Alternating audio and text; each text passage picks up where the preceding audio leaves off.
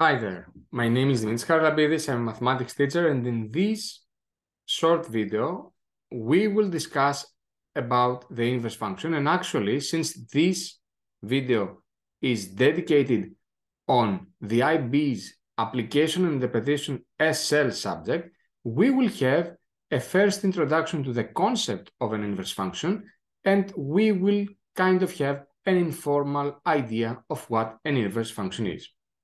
So let's begin. Let's assume that we have a function f from a to b. This means, as you see below in your first diagram, that we have a function that takes values from set A and relates them with a unique way, since it is a function, to values of set B. Some of these values are shown. For instance, 1 is related to 5, 2 is related to 10, and 4 is related to 9 respectively. Now, the main question is as follows. Could there be another function, and keep that word, it should be a function, could there be another function that undoes the effect of f?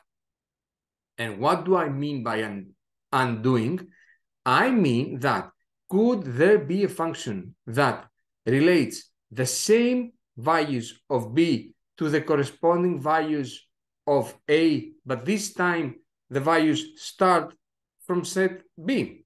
For instance, could we have a function that takes 5 and relates it to 1, takes 10 and relates it to 2, takes 9 and relates it to 4? Well, the answer on this question is not always.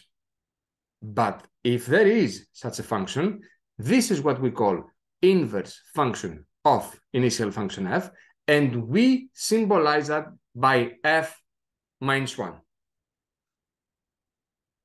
I said not always, but why is that? If f minus 1 exists, if the inverse function of f exists, it also has to be a function. And this is not always possible. Let's see a counterexample. On the top diagram, we have a function that takes 1 and relates it to 3, takes 2 and relates it also to 3, and takes 5 and relates it to 8. Let us assume that this is indeed a function, and it is, based on the function's definition. The opposite way now would have been taking 3 and relating it to 1, but at the same time taking 3 and relating it to 2.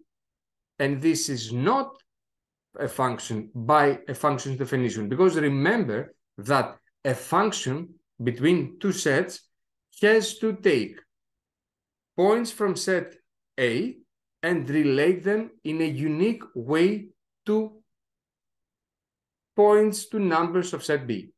Here we see that although the top one suggests a function, we can have two input values being related to one unique output value, but we cannot have the opposite.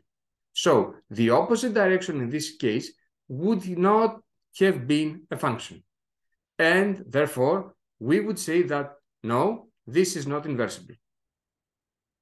So, okay, we have established that. We know that if a function that undoes f exists, then this is called an inverse function. We cannot always find an inverse function. Is there a condition which, if met, then enables a function to have an inverse? Yes. The condition that should be met is that the original function f must be a one-to-one function.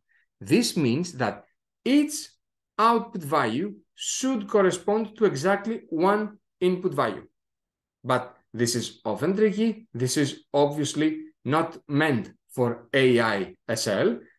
We could remember, however, instead of that, the horizontal line test.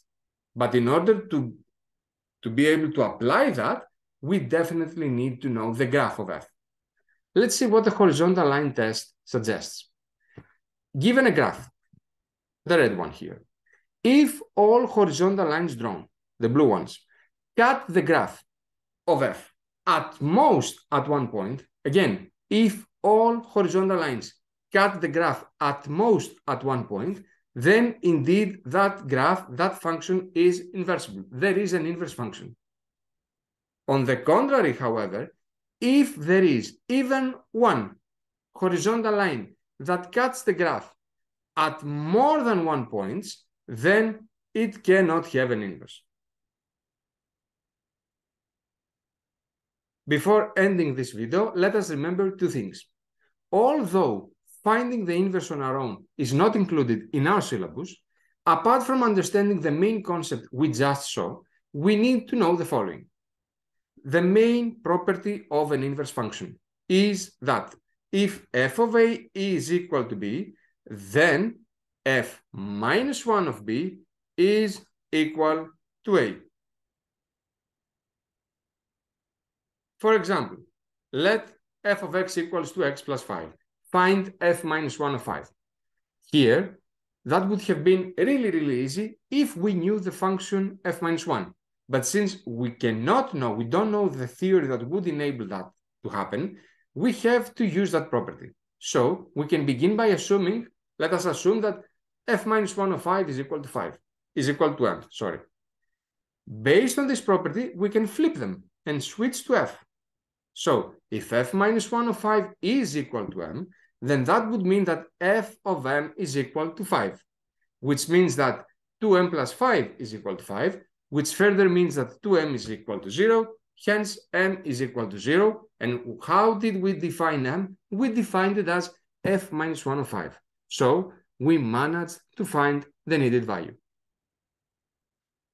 It is more often to see the exact way of exercise through a table. Here, we are given a table of x and f of x values, meaning x and y values. We can see that 0 is related to 2, 3 to 5, 1 to 4, and 5 to 9. And we need to find f of 5 and f minus 1 of 5. The f of 5 part is the easy one. F of 5 means find the y value when x is 5. From the table, we can clearly see that when x is 5, y, which is the f of x, is equal to 9. So f of 5 is 9. But what about the f of minus 1 of 5? This suggests knowing the inverse function, which we don't.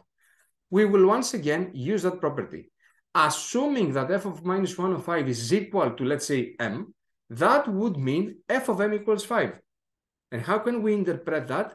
This would also mean that when y is 5, what is the value of x? We can then use the table. We can see that when y is 5, the corresponding x value is 3. So f minus 1 of 5 is equal to 3. Finally, the second thing that you should remember is the following.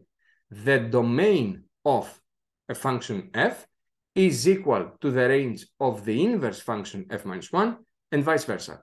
The range of f is equal to the domain of the inverse. And that would be all.